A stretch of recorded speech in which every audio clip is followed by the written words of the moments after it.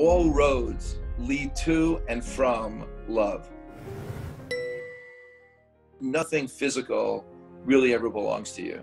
So anything that you have to be willing to share with others. From the beginning of the firm, even though I was worried on a daily basis as to whether or not I'd be able to feed my family, when there was someone in the community that was in need, I felt if I had money in the bank, I had to help them. And so on any given year, at least 50% of the company's profits, and they were meager at the beginning, at least 50% went out the door to help others. If you truly put other people's interests in front of your own, then the most ridiculous, magical things can actually happen. And things that you never expected, things that you thought you were not capable of, all of those things can happen if you put other people's interests in front of your own.